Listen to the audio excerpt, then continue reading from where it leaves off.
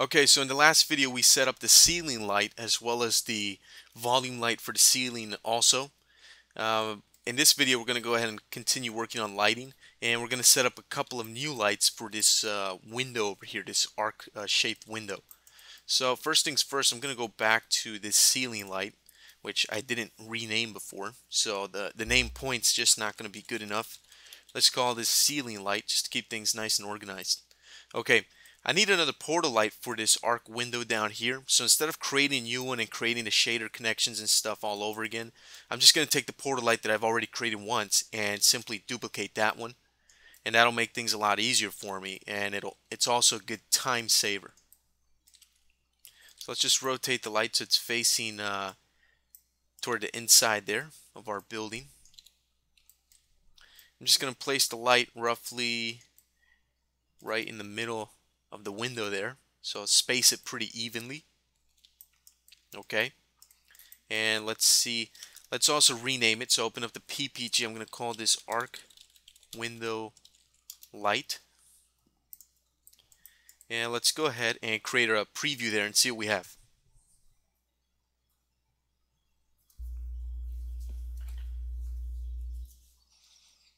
So this is what we get. We get this very nice sort of a sunset or sunrise orangey warm color coming in there through the window. Let's make a few changes to this light, however. Let's open up its PPG here, and let's go to the color and let's adjust the color a bit. I'll take the blue channel here.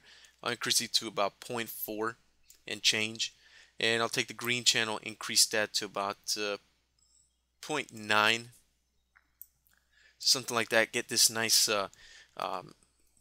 more of a yellowish color as opposed to an orange color.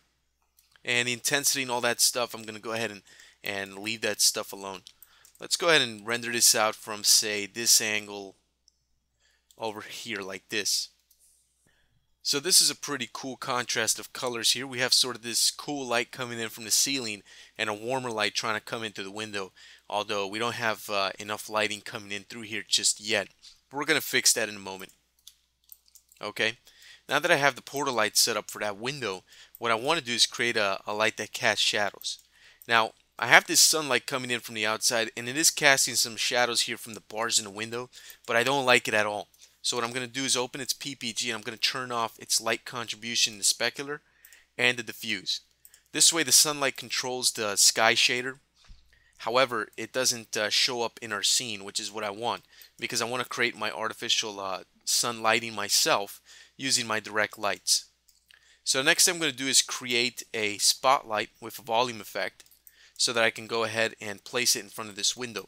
Since I already have a spotlight that has my area light, my shadow parameters tuned and all that stuff, I'm just going to take the one that I have here already and I'm going to duplicate it and use this one again.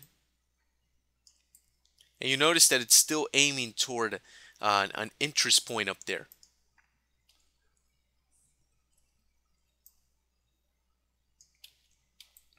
And the interest point is actually down here in this well somewhere. So what I'm going to do is I'm going to get rid of the interest point, and I'm going to do that pretty easily. I'm going to hit 8 to open up an Explorer view, and then I'll hit F to frame in on this light. And you can see that the new light I created is called Ceiling Volume Light 1. Let me go ahead and let's change that name. Let's change it to Arc Window Volume Light. Okay. You'll also notice that it's below the hierarchy of this spot root. That's not what I want. So I'm going to select in the Explorer the Arc Window Volume Light, and I'm going to go ahead and hit this cut button down here, and once I do that, it's going to cut it out of that hierarchy. So now the Arc Window Volume Light is no longer parented to the spot root over here, which is exactly what I want. So now if you notice, if I move this light around, well, it's still going to go ahead and aim at that interest point down there. So here's what I'm going to do. I'm just going to take the interest point, since I don't need it anymore. I'm just going to delete it. Get rid of it just like that. And now you notice that the light no longer aims at any interest point because we deleted it. Okay.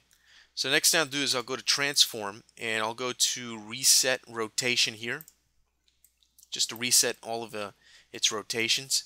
And I'm just going to get this light positioned roughly where I want it, which is going to be in front of this window, a little bit back away like this. And I'm going to need to rotate it into position as well.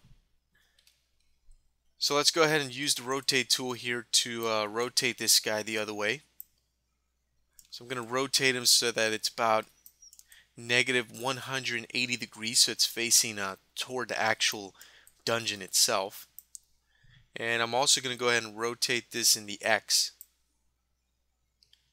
Maybe about negative 30 degrees will be pretty good.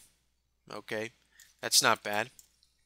And I can hit B for boy on the keyboard to open up the manipulator here.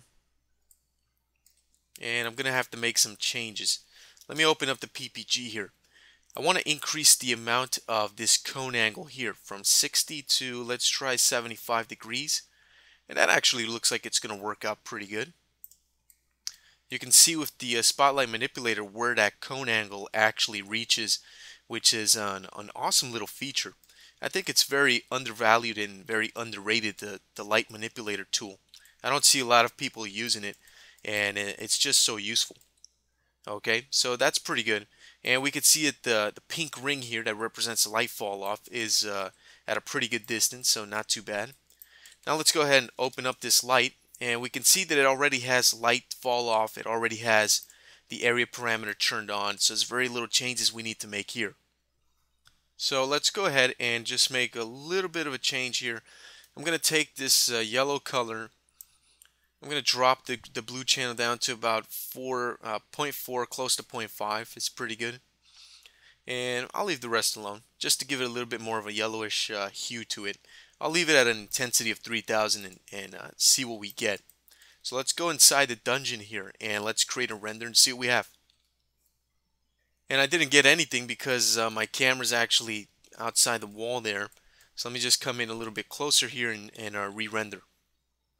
Okay, so there we go. We can actually see the nice volume effect from the light on the outside coming in through here, and we can see that nice soft arc shape of that extra lighting coming in through the arc window volume light, which actually looks pretty good. So let's rotate the camera and do a render from this angle so we can get a good look at what the volume effect is looking like. Now the volume effect is obviously way too strong. So this thing looks too bright. Kind of looks like there was a nuclear blast outside this dungeon. So what we need to do is drop the reflectance parameter of the volume effect for that light. So with the arc window volume light selected, let's click on the selection button here in MCP and open up the property page for the volumic property. And let's drop the reflectance down by half to 25. And let's render again.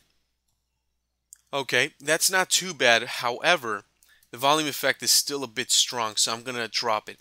The key here is to go for something that's more subtle. So I'll drop it to about a value of 10 and see what that gives us. And as you can see, it's a constant process of tweaking parameters, rendering previews, tweaking again, rendering previews, tweaking, rendering, back and forth, back and forth. So this is where actually you could lose a lot of production time during this process. Unfortunately, it's something that you just can't avoid because you have to make sure that everything is rendering out right. So I like this effect a little bit better. We could see more detail in the window back there. Plus, the volume effect is pretty subtle, yet it's strong enough to the point where we can see it in our scene, which is great. So let me close that.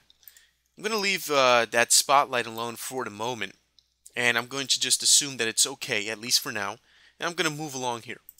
Now if I come over here to this window and I render this out, you can start to see that the lighting inside past those bars in the window is so dark that, well, it's literally pitch black in there. You can't see anything.